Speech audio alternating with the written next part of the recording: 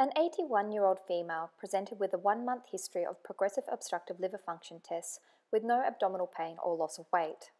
CT had been reported as having an ill-defined periampullary mass.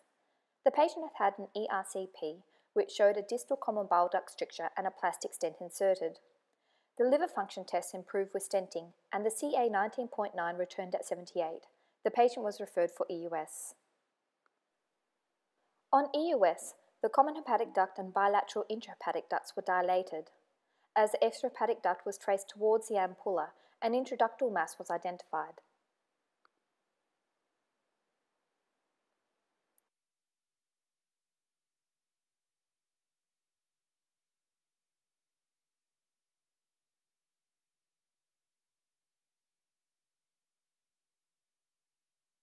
The mass extended beyond the borders of the duct and abutted the portal vein. This was concerning for portal vein invasion.